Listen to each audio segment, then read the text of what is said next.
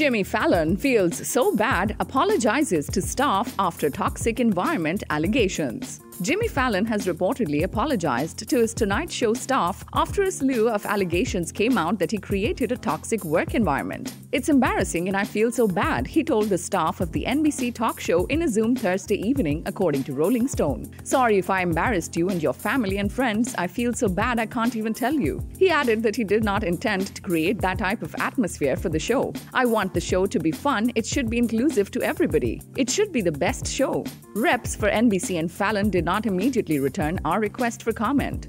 The apology comes after 2 current and 14 former employees claimed that Tonight Show has been a toxic workplace for years. "Nobody told Jimmy. No, everybody walked on eggshells, especially showrunners," a former employee claimed to the magazine. "You never knew which Jimmy we were going to get and when he was going to throw a hissy fit. Look how many showrunners went so quickly. We know they did not last long." Sources claimed that Fallon's erratic behavior led to staff, especially showrunners, quitting the company. Subscribe to our channel for the latest on your favorite celebrities. Like, comment, and share, and don't forget to press the bell icon for notifications.